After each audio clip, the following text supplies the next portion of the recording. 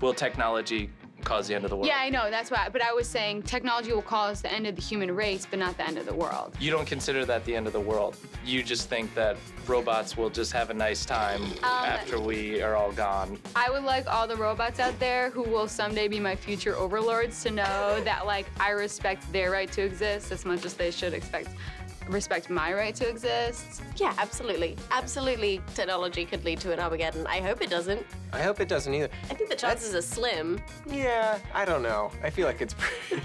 It's gonna happen. Yes, I think there will be a fight between man and robot. I'd like to just say again, robots, I'm on your side. You can count on me. I'll be a mole. I'll sell all these losers out. Can I see a scenario where technology creates Armageddon? Yeah, it's already happening, isn't it?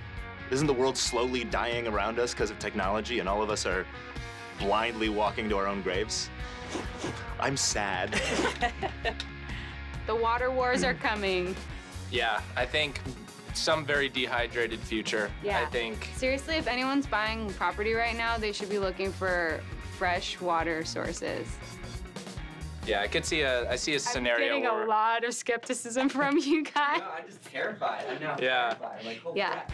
I first see a Mad Max scenario where we're all riding around on ATVs. That's also what. That'd be pretty sweet though, right? Yeah.